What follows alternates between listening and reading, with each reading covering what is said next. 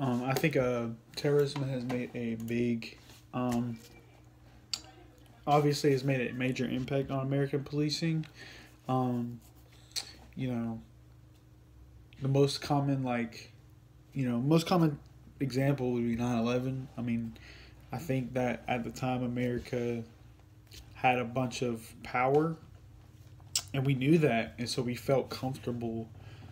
Um, like our government and we as people felt comfortable with that because we had so much power. But then again, we had like a false sense of security, I guess. So when the events of 9/11 happened, it just showed all of us like, you know, threats are still real. They can happen at any time. Um, and we gotta do better. So and because of that, a lot of systems were put in place, a lot of changes were made, and we're obviously much safer now.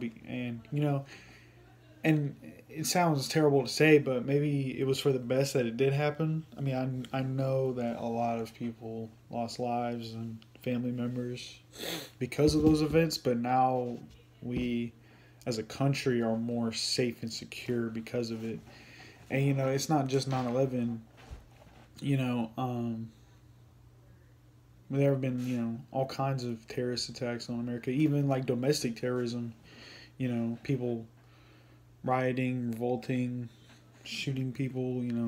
All kinds of stuff. And I think that policing is something that isn't just like you can't just say one sentence about it and that's what it is. It's constantly growing. It's constantly evolving.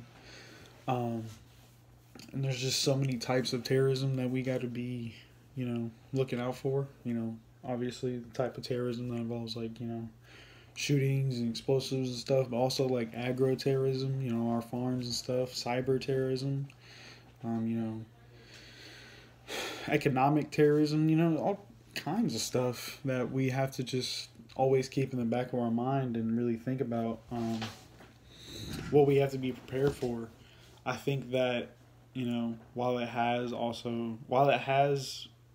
affected a lot of people negatively, I think that because these things happened, we as people are more aware of the threats that could come our way, and we're more prepared to deal with them and protect ourselves and also our fellow people.